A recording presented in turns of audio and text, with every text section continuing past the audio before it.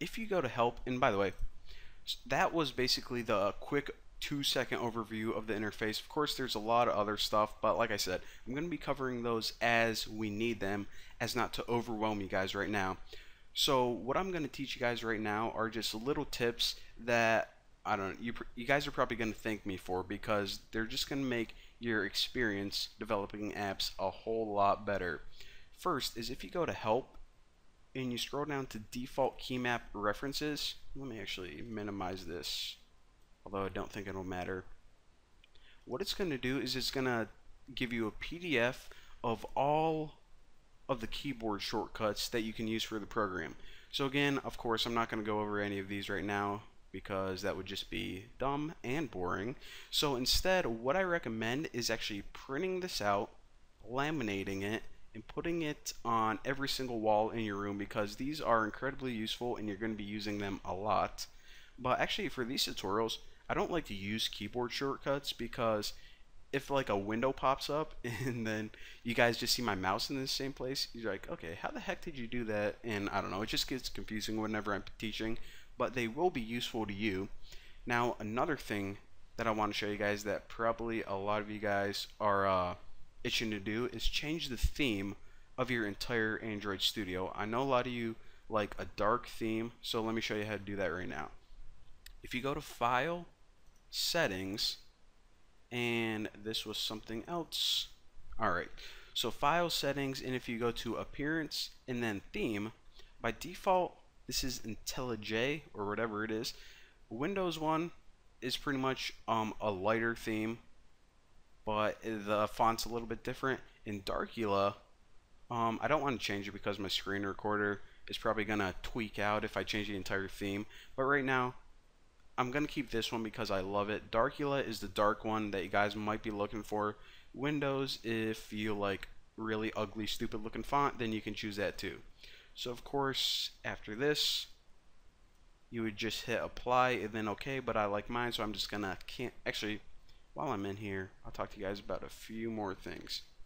Alright, so first of all, actually let me back out of here so you guys can see what I'm about to teach you. Alright. So first of all, whenever we're working with a text file, just go ahead and click any Java file to open up. We're not going to be talking about the source code right now, but I'm going to be showing you guys some useful things of how to actually work with it.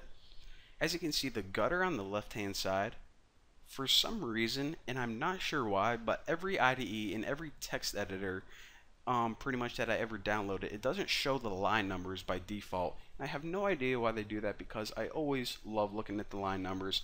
So to display the line numbers on this one, it's actually really easy. Just right click anywhere in the gutter, that's the gray area, and click show line numbers. Pretty sweet, check that out. Now another thing that I absolutely hate is this code folding. That's pretty much when you have a bunch of code, like an entire body of a function or this right here, and it bunches it up for you. Now the reason I hate this is because I love looking at all of the code, and also for the tutorials, if you guys are trying to copy the source code and you're like, okay, I need to know what he imported, but oh, that's great, it's all bunched up. It's really annoying even to me, and I'm sure it's even more annoying to you. So if you want to get rid of all of the code folding, as it's called, go to File and back in Settings.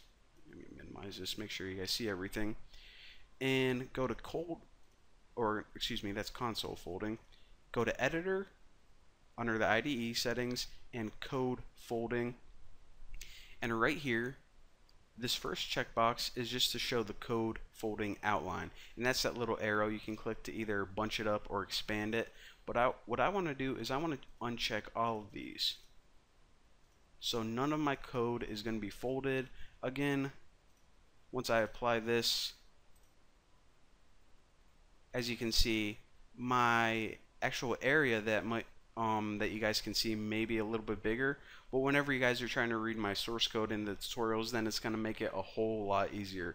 So again, I highly recommend putting the line numbers on by right clicking, showing line numbers, and getting rid of code folding, because I absolutely hate it. Personal preference, but you know, gotta encourage you guys to do the same.